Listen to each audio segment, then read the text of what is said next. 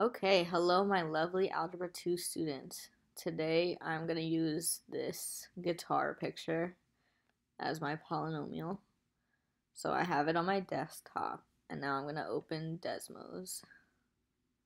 Let's start a new Desmos. So we can say start graphing. And then we're going to go over here to add item and we're going to put our image in.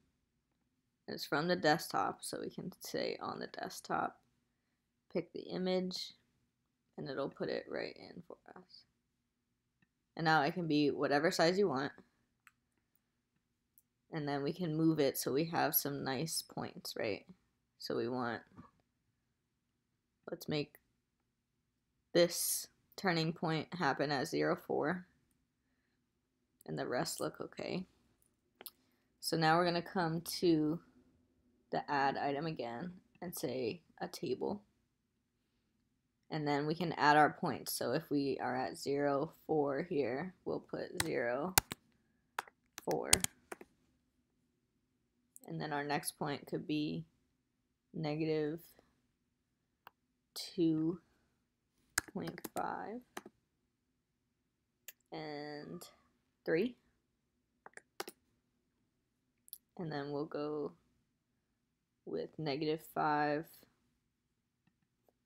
and 3.5 for our last turning point. And then we're also going to put in some zeros.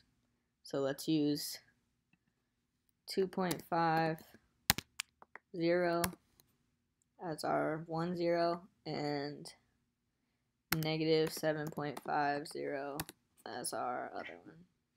So just by looking at this, we can tell it's even, right? And it's pointing down because as the ends go down, it's going to go to negative infinity.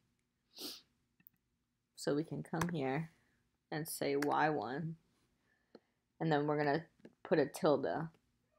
So remember I was saying that's when you hold down shift and hit the button right under your escape button. And if you can't find it, just Google the word tilde, and I'm sure something will pop up that you could copy and paste. And then you're going to say AX1.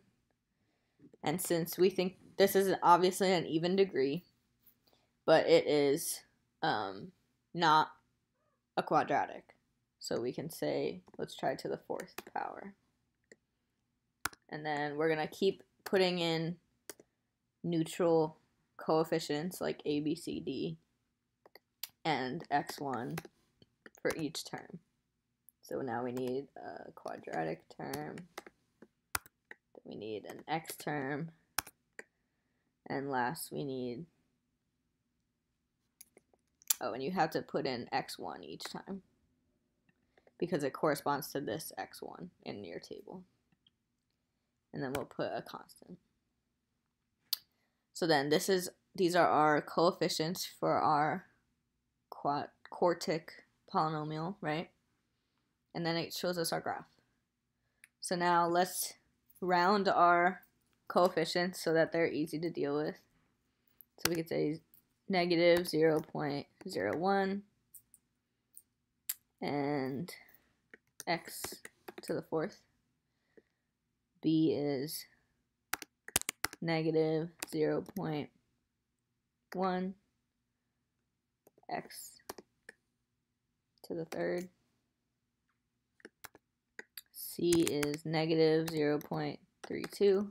Let's give 2 decimal points for everything. This is x squared. Our D is 0.23 x. And then our k is plus 4. So this is obviously too rounded, so we gotta figure out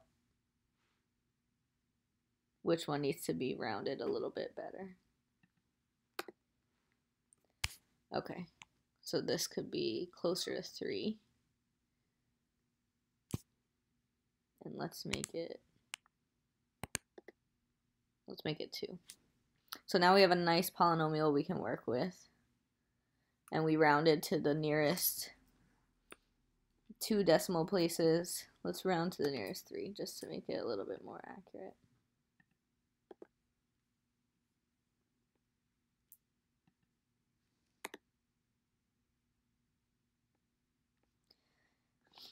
Okay, so there's our polynomial, and then this is the polynomial you use to evaluate the identification set that's due on Monday.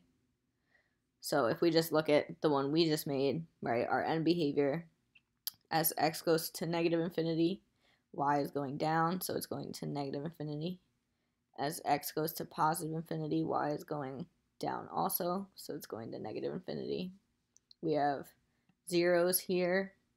We have turning points here, right? We have some maxes, some mins, some y-intercepts, and you guys can figure out the rest for your individual polynomial. So I hope this was helpful. Good luck.